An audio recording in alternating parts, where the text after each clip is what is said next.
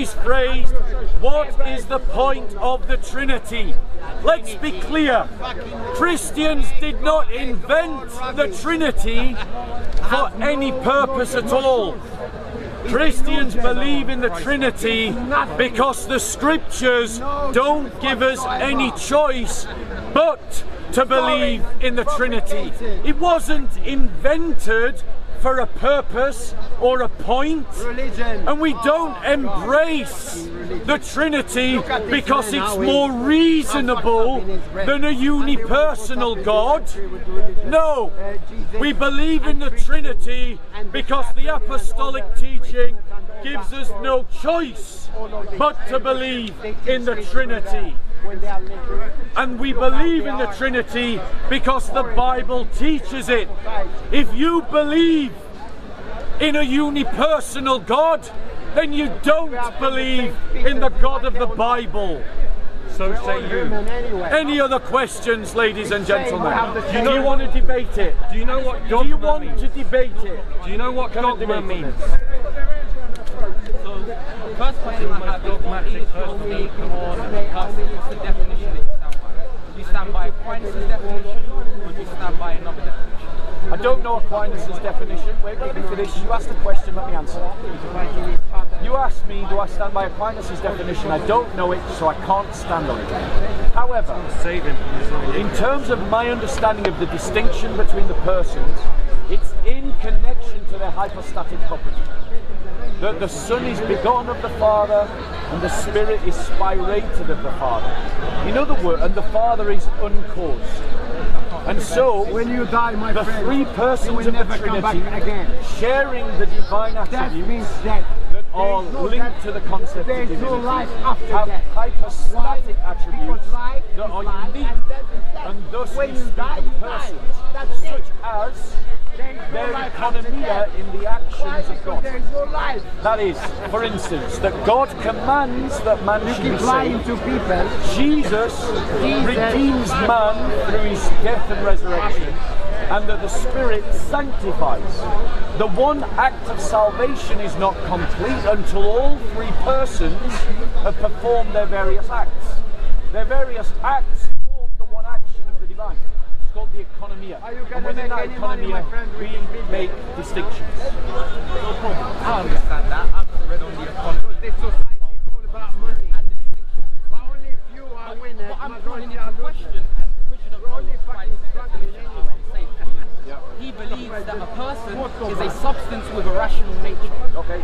So this means that, for example, like what's your name? Bob. Bob. My name is Shay. We've got three distinct persons, right? But we all share in the same essence, the attributes that make us all human. But we are still three distinct persons. The same way you would posit the Trinity.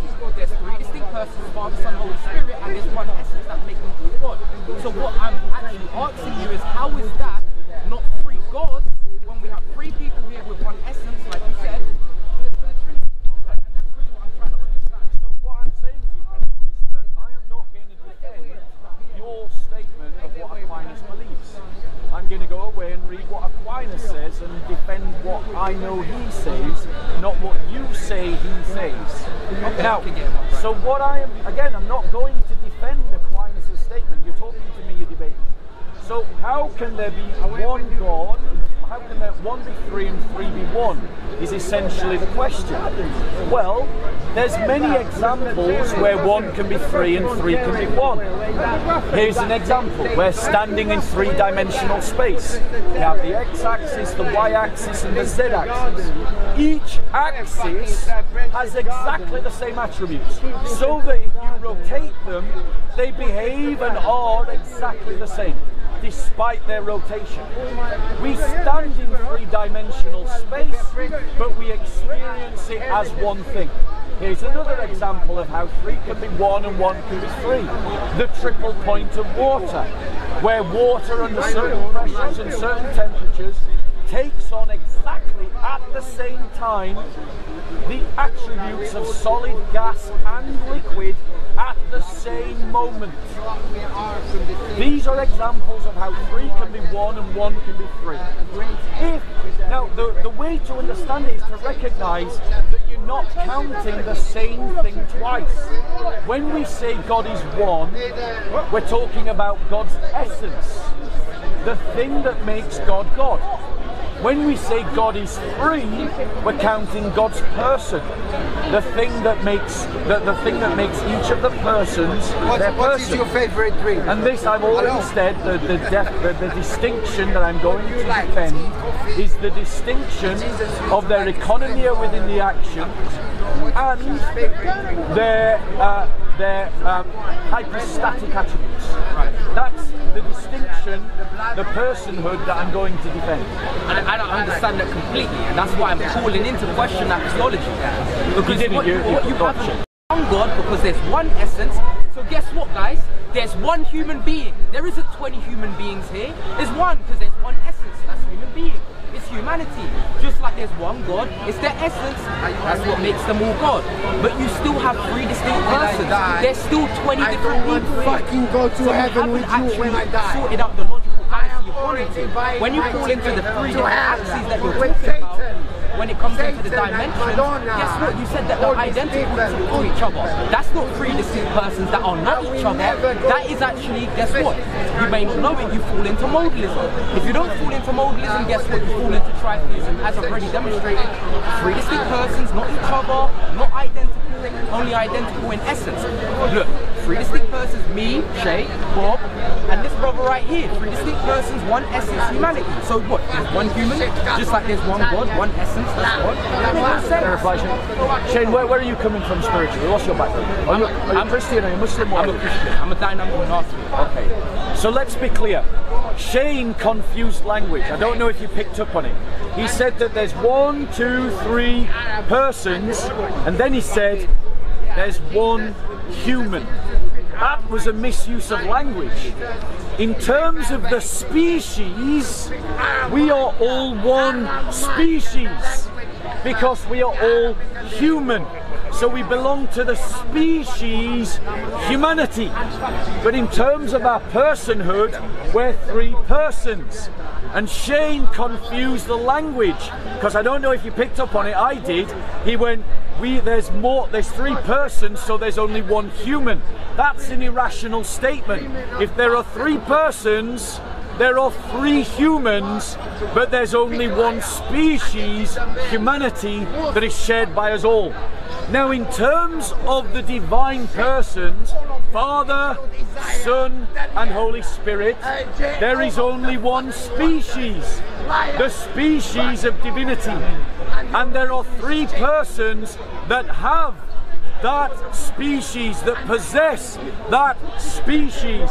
The Father possesses it, the Son possesses it, and the Holy Spirit possesses it.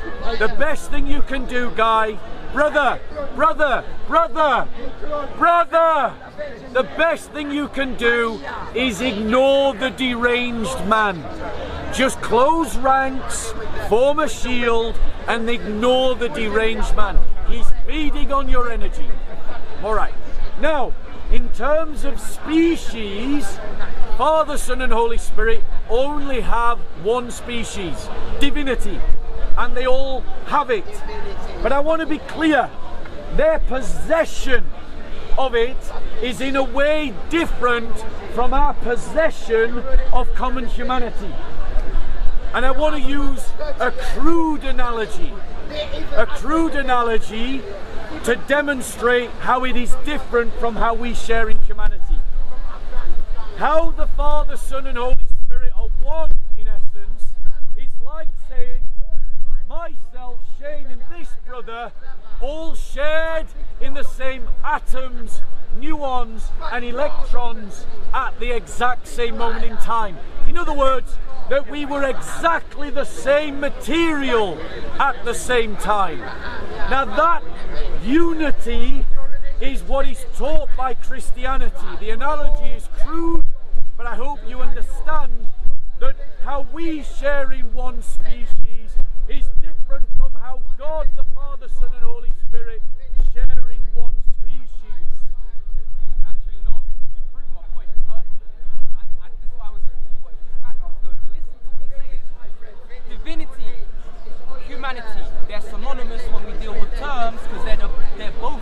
categories in which beings sit in or possess.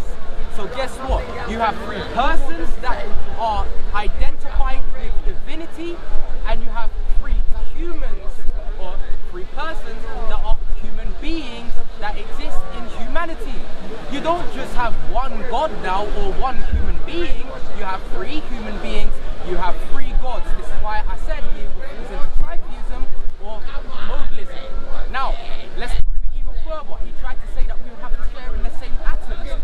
Not true, because that's what substance is there for. When we say there's three distinct substances, we're talking about three distinct persons. This is why we don't have to be the same atoms, and we don't have to share the same substance when we deal with individuality. So I'll give you three definitions. Definition one, essence. Definition of essence is the attributes that make something or someone what it is. So we're all human. That's the definition of essence. Then we have the definition of substance. The definition of substance is the attributes that make an individual or something or someone an individual. So I'm not you, he's not me, you're not me. Guess what? When they say Father, Son, Holy Spirit, they call in question the second definition, substance. The attributes that make something or someone an individual, not each other. Right? Can I reply? That's why the Father, Son, and Son, correct? Can I reply? Okay, let me finish up here and I'll let you reply. When we get to essence now, this is what he's calling one God. He wants to forget about the three distinctions which makes them three distinct persons of each other, not each other, Father, Son, Holy Spirit, or not each other. He wants to forget that and then harp on it's one God because there's one essence. That's logically not sound. I can say, if we take his example, I can say for humans, oh, we're one human now. We're one human. Do you know why we're one human? Because we all share the same essence, even though we're different substances, even though we're different substances, different people.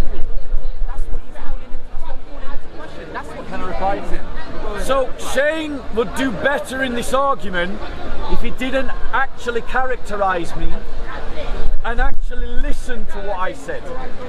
Because once again, he's ignored what I said and repeated the same error again. Firstly, I said that the Father, Son and Holy Spirit were one in essence. And I'm happy to work with his definition of essence. It's the thing that makes you what you are. We have attributes that make us human, and therefore we all share in the essence of, did I say human? No, humanity. So in other words, humanity is distinct from human. They are linked, one is built on the other. Every human is part of humanity because they have the attributes, but each human is distinct. This is what we are saying about the Father, Son and Holy Spirit, that they all share in the attributes of divinity. They are divine, but they are distinct as Father, Son and Holy Spirit. Shane, for some reason, tried to suggest that I had eliminated the distinction. Now, ladies and gentlemen, I don't know if Shane believes in the Bible. He hasn't said what he believes in terms of Scripture.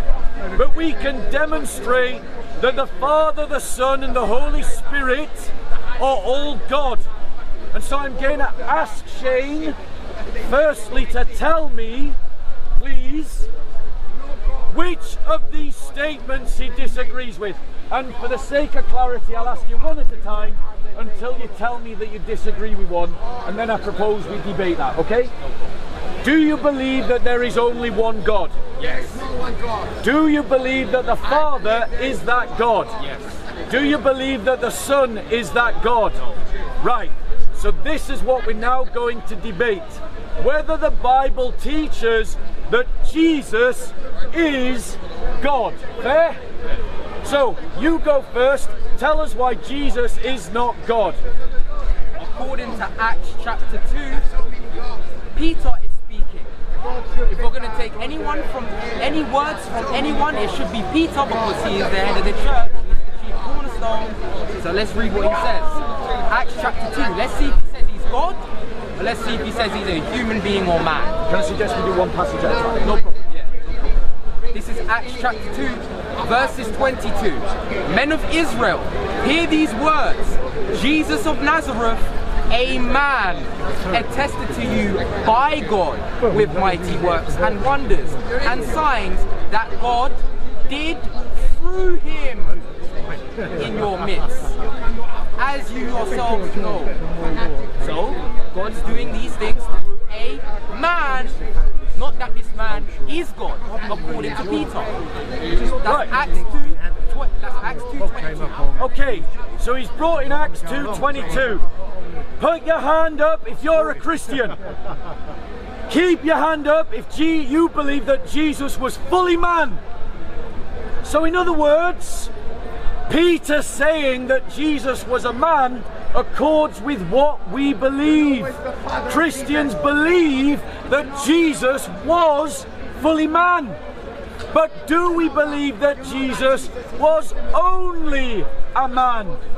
So I agree with Peter in Acts 2:22 without dispute. The man Jesus performed wonders on behalf of God the Father. But in Titus chapter 2 verses 13 it says this: looking for the blessed hope and the appearance of the glory of our great God and Saviour, Christ Jesus. So my question to Shane is very simple. According to Titus chapter 2 verse 14, who is being called God?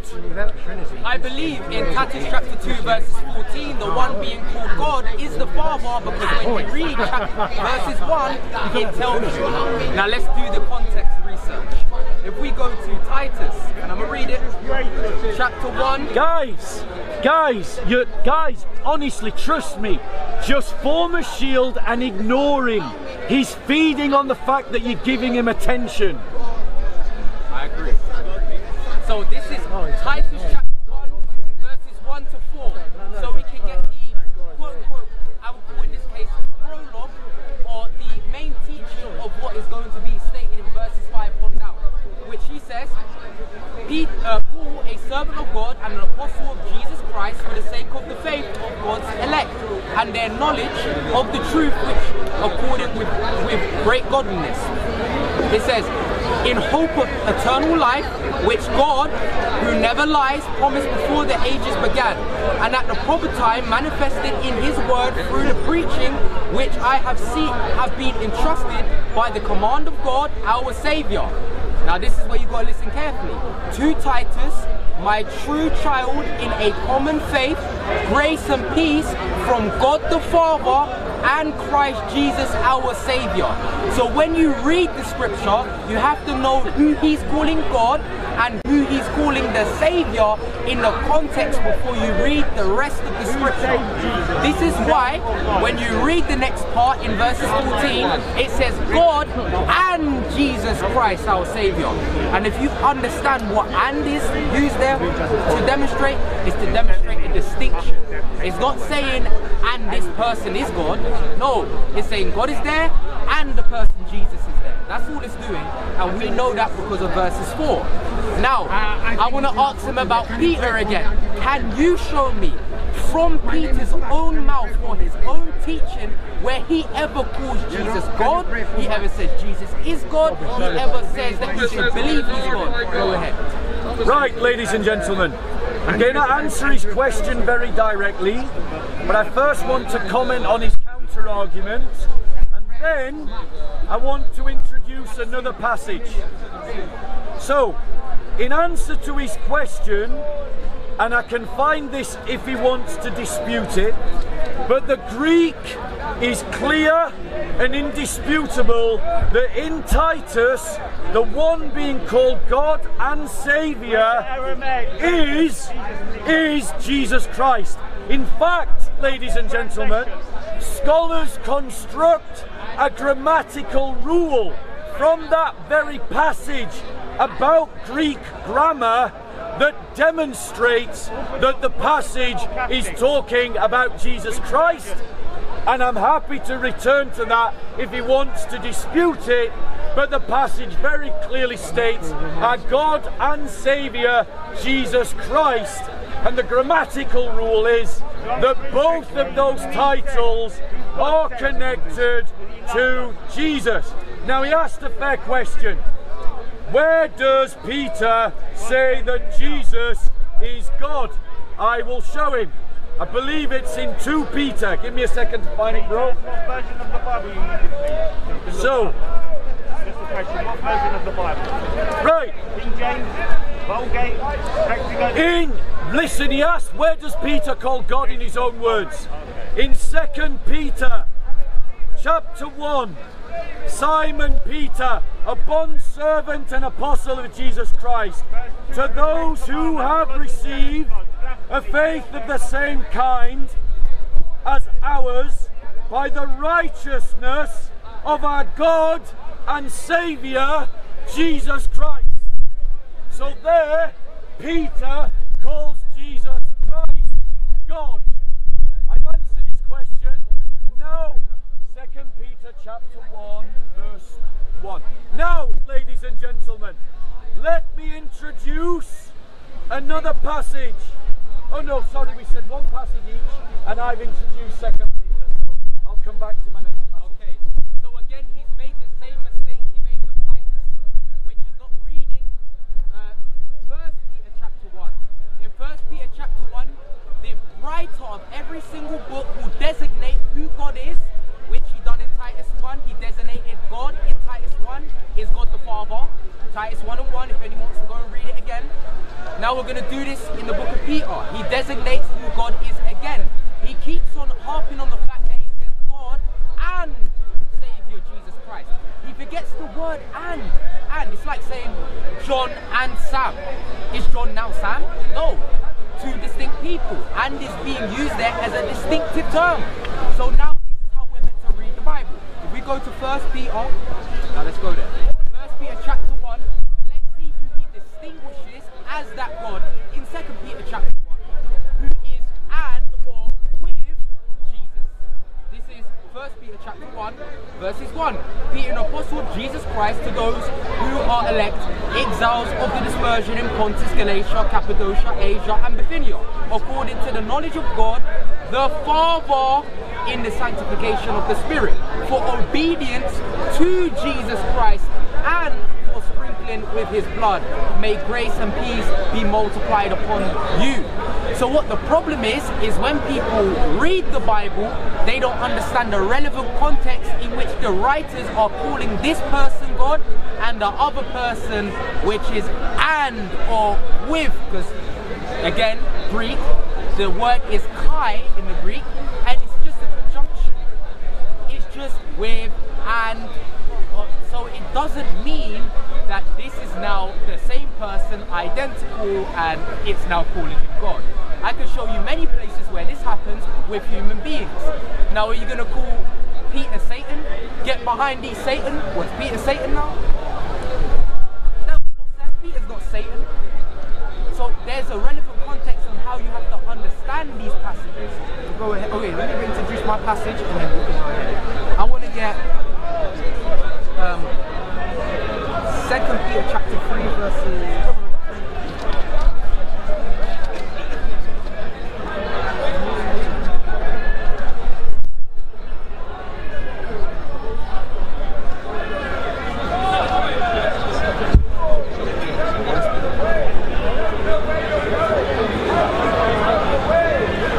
We're not having good reception. I don't know about you, I'm getting crap reception. Yeah, I'm getting crap reception too. Has anyone got fast Wi-Fi? I need it. Because I'm about to hammer him with some academics on the Greek that he doesn't know about. But I can't do it without bloody Wi-Fi. Can you pull up netbible.org for us? Netbible.org. And if you could go okay. to... Right, go on, bro. Yeah. So this is 1 Timothy chapter 2, verses 5. For there is one God. Listen carefully. This is the perfect demonstration. There's one God. Let's see who he says this one God is. This is Timothy taught by Paul, correct? Paul was taught by who? Christ himself. Christ himself came to Paul and was teaching him. So let's see what this person says the one God is. Let's see if it says it's the three persons or if it's one person. 1 Timothy chapter 2 verses 5. For there is one God and there is one mediator between God and men, the man Jesus Christ. So is the man Jesus Christ the God who mediates between man, or is he someone else different from that God who mediates between? I'll give you another example. Wait. Jesus, no, it's the same thing. Can Jesus be the mediator of someone else for someone else, but be the same person that he's mediating to? Can he do that, or is that a logical? Right, can I reply? Go ahead. Right, ladies and gentlemen, while my slow Wi-Fi pulls up the notes that I want to read, I just want to point out to him that Christians don't teach that Jesus Christ is the Father. We're not teaching that Jesus Christ is the mediator to himself. The brother doesn't understand the Trinity. He's arguing against the cartoon characterization of the Trinity. If you're going to argue against a straw man, you're going to lose the debate. Christians do believe that Jesus Christ is fully man.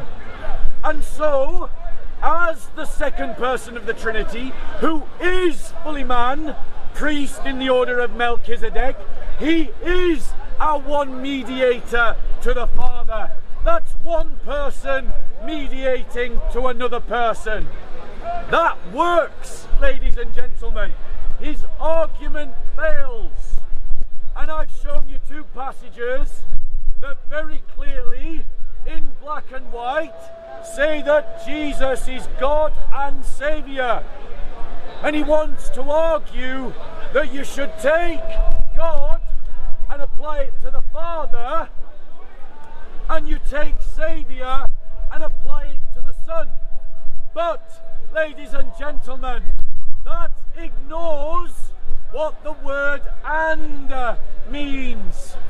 If I say that you are a human and a man, that is different from me saying you are a human and a man, but then saying that the word man refers to someone else.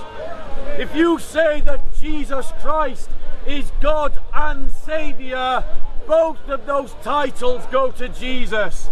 You can't use the "and" to talk about someone else that is not in the same clause of the sentence.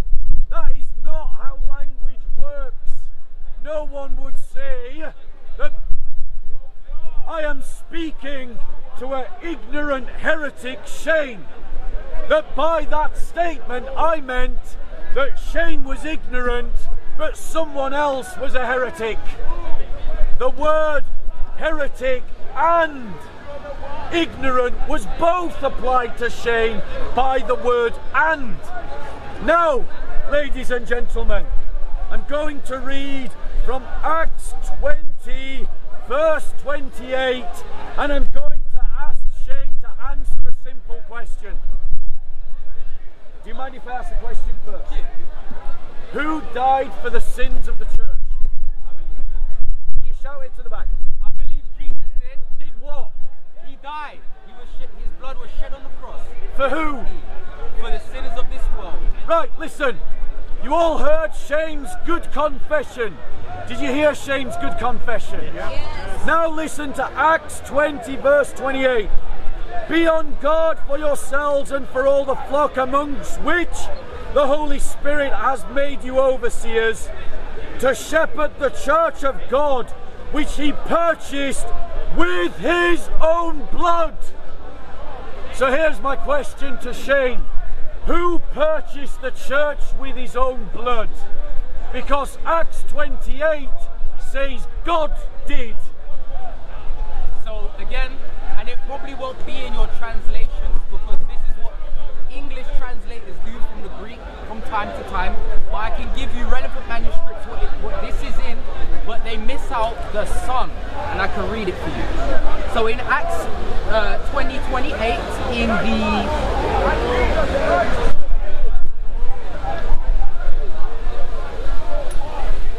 Please say New Living Translation. New World Translation. in the contemporary English version, All right. it says, "Look after yourself, and everyone the Holy Spirit has placed in your care. Be like shepherds to God's church. It is the flock He has brought with the blood of His own Son." So in certain translations, it will miss out His own Son. In the translation he read, it missed it out completely. It just says His own blood. It's actually meant to say His own Son's blood. Or in some translations, His Son's blood. I can give up many translations that say this. So that one was the contemporary English version.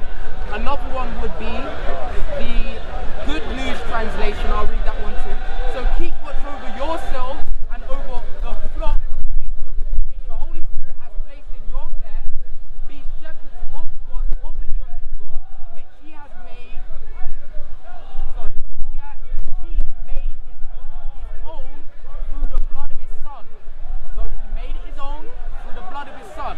That was the Good News translation. And there's many more, and you can look at the Greek manuscripts that are behind those translations too. So that's just a translation issue, to be quite fair.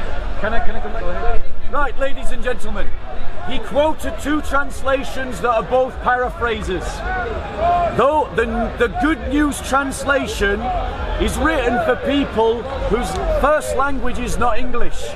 It's not a word-for-word translation. And the contemporary English translation is not word-for-word translation, and that's why you should be aware of whether you're quoting a paraphrase or a word-for-word translation. I would ask Shane to actually answer the question I asked him. In Acts 20, verse 28, it says that God purchased the church by His blood. He argued, oh, depends which translation you read. We will go to the Greek, I have it here, and I will ask him to show me in the Greek which Greek manuscripts say what he said.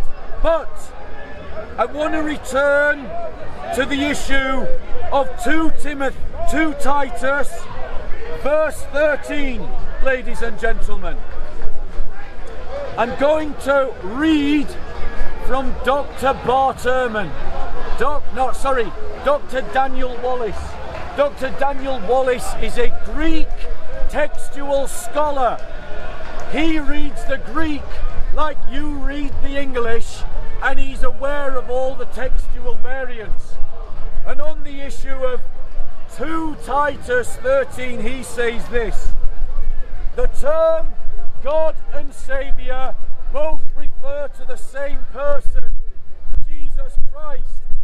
This is one of the clearest statements in the New Testament concerning the deity of Christ. The construction in Greek is known as the Granville-Sharp rule, named after the English philanthropist, linguist, first clearly articulated the rule in 1798. In what year? 1798. Sharp pointed out that in the construction, the article noun kai, where kai and two nouns are singular, personal, and common, i.e. not proper names, they always have the same reference. Illustrations such as the friend and brother, the God and Father, etc. abound in the New Testament to prove Sharp's point. So in other words, scholars attest to the fact that 2 Titus 13, both titles, God and Saviour, were references to Jesus Christ, not Jesus and the Father, as Shane tried to argue. So now, this is what I mean by New Age scholarship. He just brought out a person called Granville, if I may be saying his name correctly, Granville-Sharp, and a rule that he came up with in 1780, what was it? I read it down. In 1798. So before 1798, the people that were reading the Greek text didn't have this Greek rule. They didn't have this Greek grammatical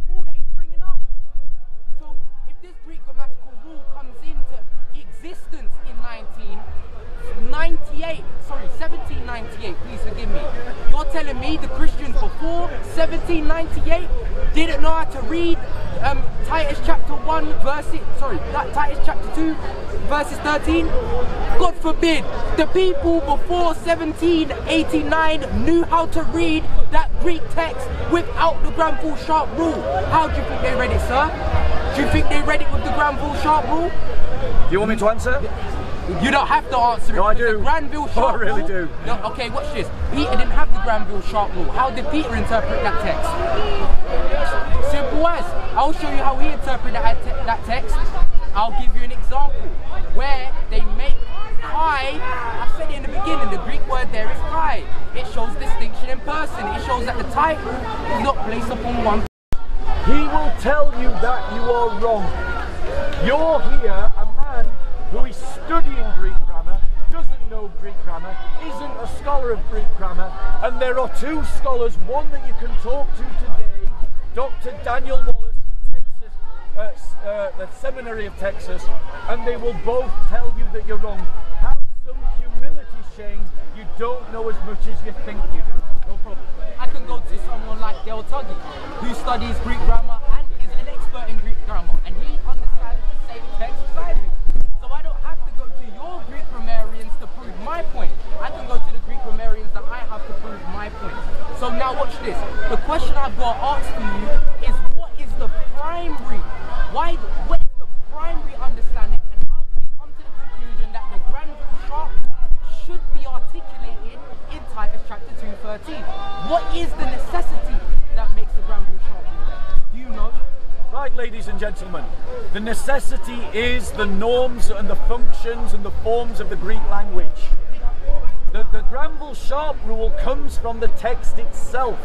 It comes from how those texts, how the Greek constructs a sentence, not just in the New Testament, but outside the New Testament as well.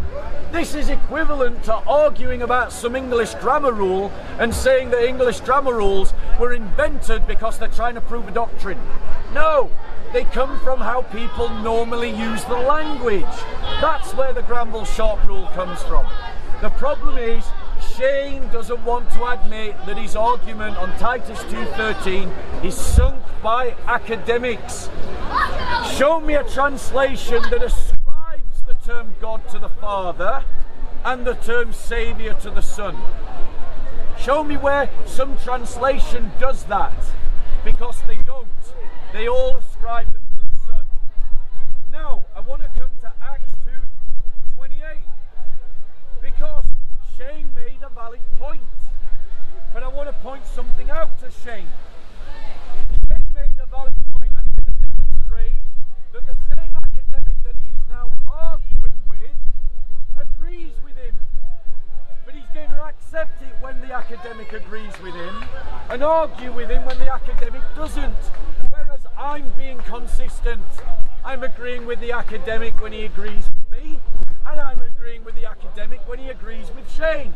So ask yourself, which one of us is being more consistent? Here's what Dr. Daniel Wallace says about Acts 20 verse 28. Or with his own blood, with the blood of his own, the genitive construction could be taken in two ways. As an attributative genitive, second attributative position, meaning his own blood. In other words, God shed his own blood for the church. Or as a possessive genitive, with the blood of his own Son. Now, when Greek grammar works in Shane's favour, he'll be happy to agree with it. When it doesn't work in his favour, he argues that we don't know Greek grammar. But, ladies and gentlemen, either translation of the Greek works with Christian theology. Because if it says God shed his blood for the church, then that means Jesus is God.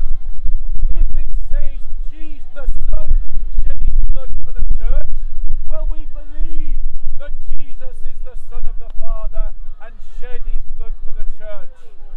Both of them work within Christian theology, but only one of them works in Shane's theology, not both. So either way the grammar works for us, but only one way does the grammar work for Shane. So he is driven by ideology to choose one way of interpretation over the other. That's actually incorrect. Both ways translate for us. If you take the genitive in the possessive case or in the other case, because it's talking about what the father done through someone else. That argument's really silly to me, so I won't even give too much time to that. But the Granville-Sharp rule is a good case. I don't disagree with the Granville-Sharp rule. You literally did. All I'm saying to you is it was formalized in 1789, and then I'm asking you what necessitates it to be in Titus chapter 2:13, which you haven't given me the parameters and why it's necessary for the Granville-Sharp rule to be in Titus chapter 2 verses 13. You just told me a scholar says it, so I'm a believer. That's what you told me. You haven't actually given me the qualifications for the Granville-Sharp rule being there. Now, please sir, I didn't. So now, what I'm calling into question is why the Granville-Sharp rule is being implemented there when it doesn't have to be implemented there. Now, let's give another example, right? And I gave one in John 17 verses 3, where it says that you should believe in the only true God. It's the only true God, that's the Father. And then it says, and Jesus Christ is his son. Is the Granville-Sharp rule applied there? I don't know. So there you go. He doesn't know if it's applied there because he's not a Greek scholar, but he wants to appeal to a Greek scholar and say it applies there. So now what I want you to do is I want you to appeal to the Greek scholar like you did for Titus 2 verses 13, John 17 verses 3, and then show me the difference between them both. Because right about now the Greek construction is the same in both scriptures, and you said you don't know about Right, it. so ladies and gentlemen, let's be clear. The fact that I don't know if the Granville-Sharp rule isn't applied to 17:3 has no consequence of the fact that it is applied in Titus 2:13. The fact that it is applied in Titus 2:13 isn't in dispute. And the fact is, if the Granville-Sharp rule is applied in Titus 2:13, then both titles of God and Saviour are applied to Jesus, and Shane's argument is sunk. Shane must demonstrate that the Greek grammar is identical in 17:3 John to Titus 2:13. Not me, because he's using it as the counter argument. And all I have said is I am agnostic as to whether the same rule applies. But 17:3 is a great example of why Jesus is God. Because if you read the whole passage, firstly, the Father glorifies the Son. Did you all hear that? The Father glorifies the Son. The Father worships the Son, in other words. Yes. And in 17:3, Jesus says that the Father is the only true God. We Christians believe that, no problem. But in 17:5 of John, Jesus said, now glorify me with the glory that I had with you before the foundations of the world. So in other words, Jesus is claiming divine glory and pre-existence before the world was. How can that be anything other than divine? To have divine glory before creation itself. In other words, he went to the wrong passage. The passage supports Jesus' divinity, not the fact that Jesus isn't divine. And Shane consistently fails to see 2 points. I'll remind him of both. We Christians believe that Jesus is a man. So just pointing out that Jesus is a man doesn't disprove that he is also God. And secondly, Christians believe that the Son is not the Father. So pointing out that the Son is not the Father doesn't disprove our belief. Shane is trying to argue against doctrines I don't hold, whilst ignoring the doctrines that I claim. Now let me ask Shane a question. If Jesus is not God, why does he have divine glory before the world was? Because it was promised to him according to Ephesians chapter 1, and I can read it.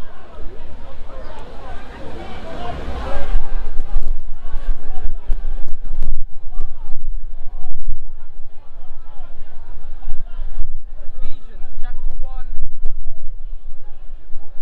verses 5. I'm going to read from verses 3. It says, "Blessed be the God and Father, notice I, and Father of our Lord Jesus Christ, who has blessed." Evil, you know, Just trying to teach him manners, Shane. So I interrupted him Just because trying he to wanted teach to him lie manners. on me. Notice he's So, complaining. I'm really not complaining. Notice he's complaining. He said what? Notice he's complaining. Hebrews, that's why I want to know. No, because Hebrews has nothing to do with John It's the chapter same 14 theological or John theme. chapter 20. It's the thank you. It has nothing Yes, to do with it's the the context, Bible, John which is our 14 authority. And John 20, Do you not? which Do you talks like about being believing. interrupted, Shane? Do you like being I don't mind. Where are you coming So shall from, we go Shane? back to not No, interrupting? no, you interrupt. Right, so we'll just go interrupt. We'll just go interrupt. Because the reason why is because John 14 and John 20, you can continue interrupting. I will, Okay. at leisure. So John 14 and John 20, you know, it says that you have to believe in something. That's Correct. what we're talking about. And what do we that the believe? belief That he who is that sees he the Father is who sees is the one who sees is the one Son. who sees the Son. And in Correct, right? Hebrews, And when you it do says that you're actually Jesus believing is the in what exact he has image done of the through Father. Son. And that's The what I'm exact talking image about. of the Father. In John chapter, in So John chapter that 20, is in why chapter John 20 there is no is linked to explanation Hebrews in chapter 1. 1:3. I There's don't no know why you're confining yourself to John. Because it doesn't work to quote Hebrews chapter 1. No, the funny thing proves- is, the funny thing is, Because the he funny thing knows is, that I Hebrews will chapter go to 1 Hebrews 1. I will go to works Hebrews and 1. demonstrates that John chapter 1 should be interpreted from a Trinitarian I'm trying to tell you. perspective. I'm trying to tell you. And the reason why Like I was trying to tell is them and because- you interrupted. Yeah, and you lied on me. I And that's, didn't. you did. I explained. You just said Deal with the you argument, said not the you man. said that I Deal said with it the was a argument, not the blasphemer. man. You So said that and I you said- demonstrated why it's a blasphemy. And you lied. And I And you lied, demonstrated. 'cause I never No, I said gave that. an argument. I never What lied. was the Bro, argument, you Shane? lied What was because I the never argument? said that. You What was said the I said argument? something. What I was never the said. argument? Listen, What was the argument? you lied What was because the you said- argument? you said I What was said the something. argument? I never said What was the that. argument? That's it. And What that's was the why I argument? told you you What was lied the argument? and you're upset What that was I the lied. argument? And that's why What was the argument? I'm upset that's because you right. Yeah, because you lied. That's where I'm it is. upset. Shall we go back to a calm conversation? Shall we go back to or shall we just stop there? Let's stop. Have a good day. When you lied on me, you just said, you know, you could The have said, conversation I'm is sorry. broken down. That's fine. I've offered That's to fine. you. I've offered to That's you. fine. And returned to the That's conversation. fine. You refused that. I refuse that. Nobody likes what And I want you, the statement that you made is to put blasphemy into the mouth of Thomas. I'm going to stop. I'm going to stop this conversation. I'm going to stop this conversation. No, I'm going to stop. Shane, have a good day. Have a good day. Right. So, ladies and gentlemen. So, ladies and gentlemen. Right, who's got these? I'm not going to. I'm not going to do that. I'm just not going to. Well, don't lie on people. Didn't lie. Don't say someone I said demonstrated something when they why didn't your say it. arguments Don't were say blasphemy. someone said I something demonstrated when they didn't why say it. your There's a difference arguments were between blasphemy. demonstrating I and there's a demonstrated difference between why your demonstrating arguments and then were saying blasphemy someone said into something. Thomas's It's two mouth. different things. Shane, you There's a did it difference only. between demonstrating. You did it only. Listen, there's a You did it difference. only. There's a difference. Have a You good did day, it. Shane. There's a You difference.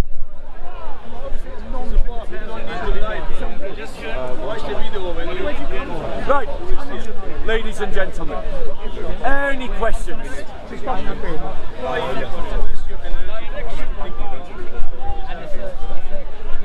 I like talking.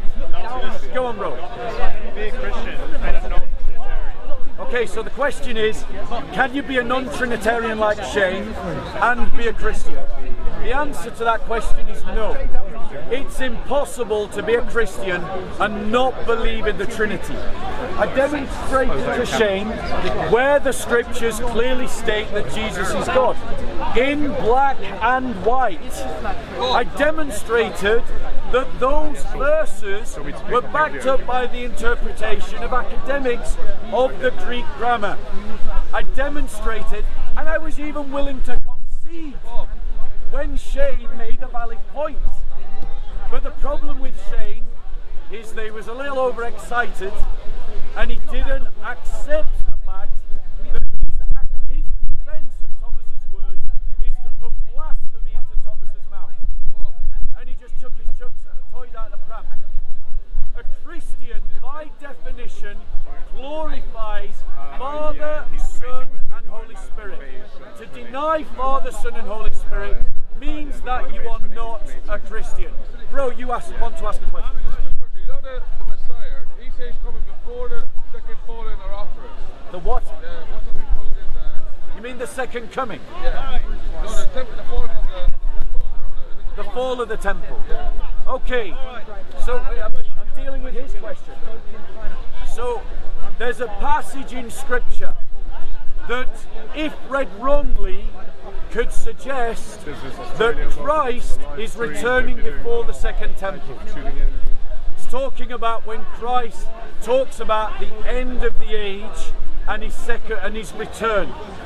And some people read that in a way that tries to suggest that Christ is coming before the destruction of the temple. All Christians reject that view.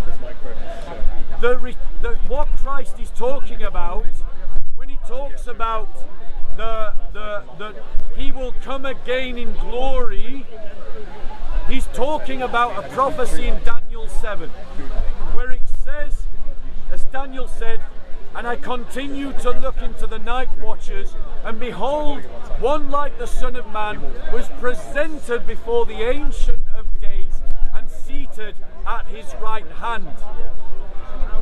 Christ, after the resurrection, which is before the destruction of the temple, ascends and is glorified and is seated at the right hand of the Father.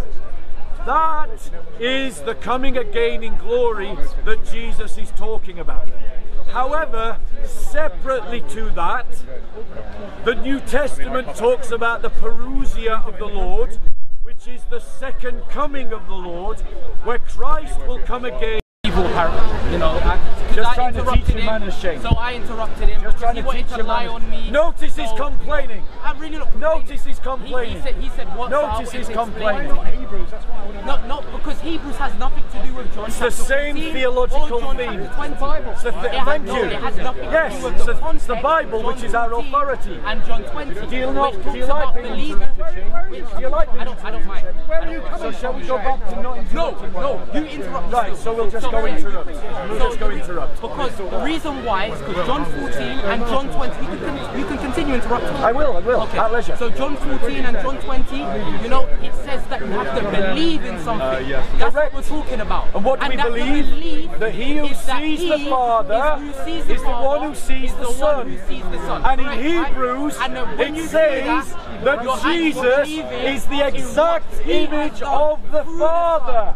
And that's The what I'm exact talking image about. of the Father. In John chapter, So that is why John 20 there is no is linked to explanation Hebrews in chapter 1. 1:3. I There's don't no know why you're confining yourself to John. Because it doesn't work to quote Hebrews chapter 1. No, the It funny thing proves- is, why the Shane funny does thing it. is, Because the he funny thing knows is, that I Hebrews will chapter go to 1 Hebrews 1. I will go to works Hebrews and 1. demonstrates that John chapter 1 should be interpreted from a Trinitarian I'm trying to tell you. perspective. I'm trying to tell you. And the reason why Like I was trying to tell is them because- and you interrupted. Yeah, and you lied on me. I That's- didn't. You did. You I told. explained. You just said. Deal with the You argument, said. not the You man. said that I Deal said with it the was a argument, not the blasphemer. man. You So said that. and I you said- demonstrated why it's a blasphemy. And you lied. And I And you lied, demonstrated. 'cause I never No, I said gave that. an argument. I never What lied. was the Bro, argument, you Shane? lied What was because I the never argument? said that. You What was said the I said argument? something. I What never was the said. argument? Listen, What was the argument? you lied What was because the you said- argument? you said I What was said the something. argument? I never said What was that. the That's argument? it. And What that's was the why I argument? told you you What was lied. the argument? And you're upset What was that I the lied. argument? And that's why What was the argument? Yeah, because you lied. That's where it is. Shall we go back to a calm conversation? Shall we go back to a calm conversation? Shall we just stop here?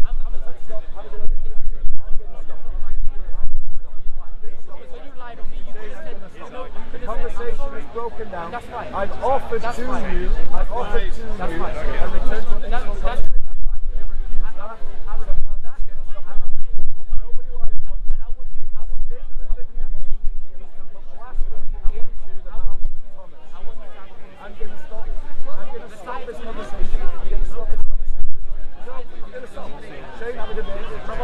Have a good day. Right, so ladies and gentlemen. Say it slow, ladies and gentlemen. Right, who's got these? I'm not gonna do that, I'm just not gonna Well, talk. don't lie on people. Didn't lie. Don't say someone I said demonstrated something when they why didn't your say it. arguments Don't were say blasphemy. someone said I something demonstrated when they didn't why say it. your There's a difference arguments were between blasphemy. demonstrating I and there's a difference demonstrated between why your demonstrating arguments and then were saying blasphemy someone said into something. Thomas's It's two mouth. different things. Shane, you There's a did it. difference Own between it. demonstrating. You did it. Own it. There's You a did it. difference. Own There's it. a difference. Have a You good did day, it. Shane. There's a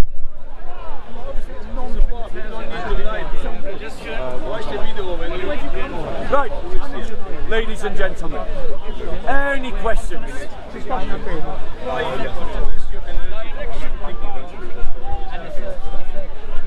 I like talking. Go on, bro. Be a Christian and a non-Trinitarian. Okay, so the question is, can you be a non-Trinitarian like Shane and be a Christian? The answer to that question is no. It's impossible to be a Christian and not believe in the Trinity. I demonstrated to Shane where the scriptures clearly state that Jesus is God, in black and white. I demonstrated that those verses were backed up by the interpretation of academics of the Greek grammar. I demonstrated, and I was even willing to concede when Shane made a valid point. But the problem with Shane is that he was a little overexcited and he didn't accept the fact that his defense of Thomas's words is to put blasphemy into Thomas's mouth. And he just took his toys out of the pram. A Christian, by definition, glorifies Father, Son, and Holy Spirit. To deny Father, Son, and Holy Spirit means that you are not a Christian. Bro, you want to ask a question? You know the Messiah, he says coming before the second falling or after it. The what? What's the thing called again? You mean the second coming? Yeah. No, the falling of the temple. The fall of the temple. Okay, so I'm dealing with his question. So there's a passage in Scripture that, if read wrongly, could suggest that Christ is returning before the second temple. It's talking about when Christ talks about the end of the age and his return. And some people read that in a way that tries to suggest that Christ is coming before the destruction of the temple. All Christians reject that view. The